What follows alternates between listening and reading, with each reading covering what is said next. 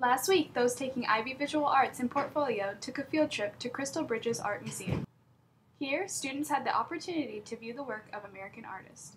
There's a lot of diversity, even though it's just American art, because the things are a lot different from the Nelson Atkins Museum. This class, unlike others, has a different set of standards. In IB Visual Arts, we are given a concept and we have a lot of freedom to do whatever we want with that concept. Like for this last project we did sculptures and we had to have motion with it and a narrative. So yeah, we just have to follow basic guidelines for it. This class also allows for students to be more independent.